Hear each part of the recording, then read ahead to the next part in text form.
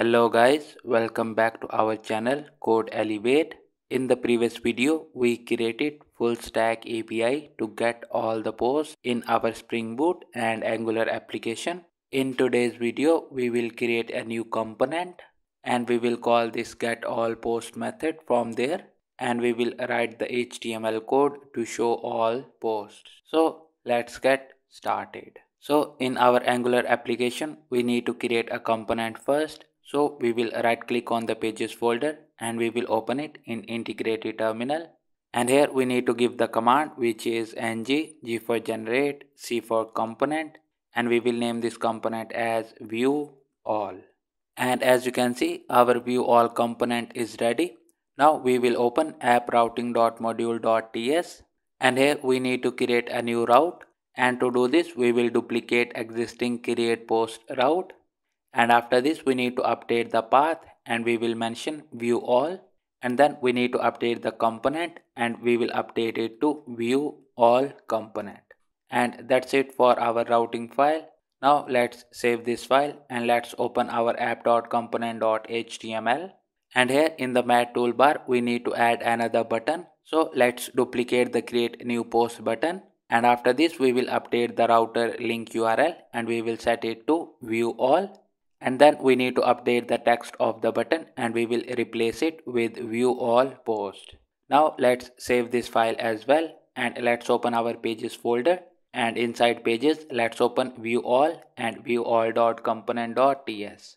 And in this component, first of all we need to create a constructor, and in this constructor first of all we need to inject our post service to call the APIs, and after this we will inject mat snack bar to show the messages. Now let's click on quick fix and let's add all missing imports.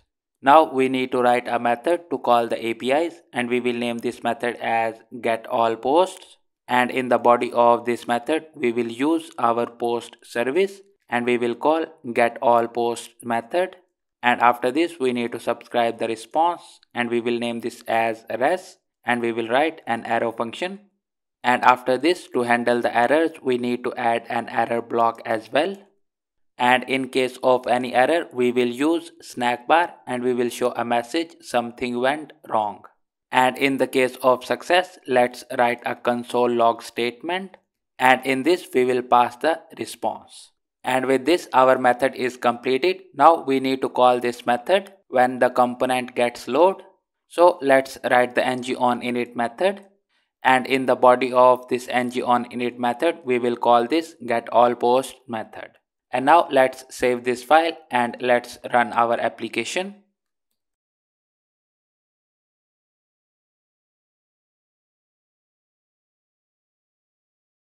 And as you can see, our application is up without any errors. Now let's go to the browser and let's validate the functionality of our API call.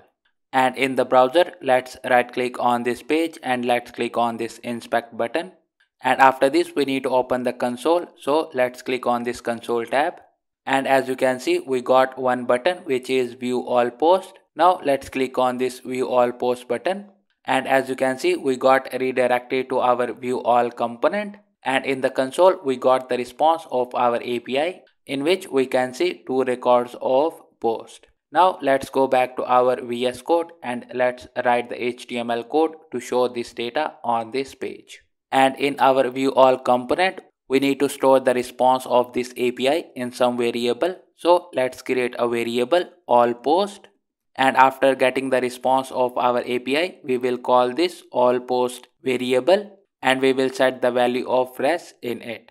Now let's save this file and let's open our HTML file. And in our HTML file, we will write a div tag and we will give it a class of card container. And after this, we will apply ng for loop on it. And after the let keyword, we will name the single post as item. And after the of keyword, we will write the variable name which is all post. And after this, in this card container, we will write a tag for the mat card. And in this mat card, we will write a tag for the mat card header. And in this mat card header, first of all, we need to show the avatar. So we will write a div tag and we will give it a class of example header image. And after this we need to show the name of the post. So we will write mad cart title tag and we will call item.name to get the name of the post. And after the name of the post we need to show the username who posted this. So we will write mad cart subtitle tag, and for the text we will write posted by, and after this we will call item.posted by. And after this we need to show the posted date, and for the text we will write posted on, and after this we will call item.date and we will format this date by using date pipe. And after this we need to show the other details of the post. So we will write a tag for the mat grid list, and for the columns we will give it as 5. And in this, first of all we need to show the image. So we will use mat grid tile tag, and in this we will use image tag, and for the source we will bind it with item.image and we will give it a class of post image. And after this we need to show the content of the post. So we will write another mat grid tile tag and we will close this tag as well. And in this tag we will use mat card content tag and we will call item.content.length, and if it is greater than 600 then we will apply substring method and we will get first 600 letters and then we will add these dots, and in the else case we will just call item.content. And with this the details of the post are completed. Now we need to show the action buttons. So let's write HR tag, and after this we will write a mat card actions tag. And first of all we need to show a button to display the like count of the post. So we will use a button tag and we will call item.like count, and for the mat icon we will use favorite. And after this we need to show the view count. So we will write another button tag and we will call item.viewCount, and for the mat icon we will use remove_red_I. And after this we need another button to redirect the user to the detail page of the post. So we will write another button tag and for the text we will show view post. And with this our HTML code is completed. Now let's save this file and let's open our CSS file. And in this file I will paste the CSS code. You can pause the video and you can copy this simple CSS code. Now let's save this file.